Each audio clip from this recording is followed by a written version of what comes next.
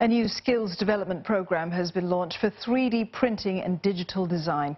It comprises 6 courses under the SkillsFuture umbrella, and the aim is to train about 120 working professionals every year. Now, the program is being led by the HP-NTU Corporate Lab. That's a collaboration between multinational firm HP and Nanyang Technological University.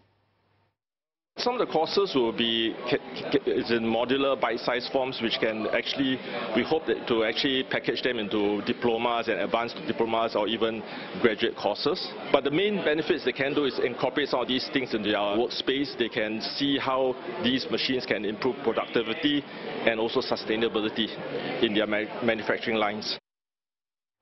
The online courses will focus on training and upskilling workers in several fundamental areas related to additive manufacturing or 3D printing. These range from digital product design and data management to automation and user experience. Now, 5 of the 6 modules are already available and open for registration. The lab's other focus areas center around artificial intelligence, machine learning and cybersecurity. The workforce of the future needs to have these skills in order to have new ways to think about designing and manufacturing, with this whole digital transformation.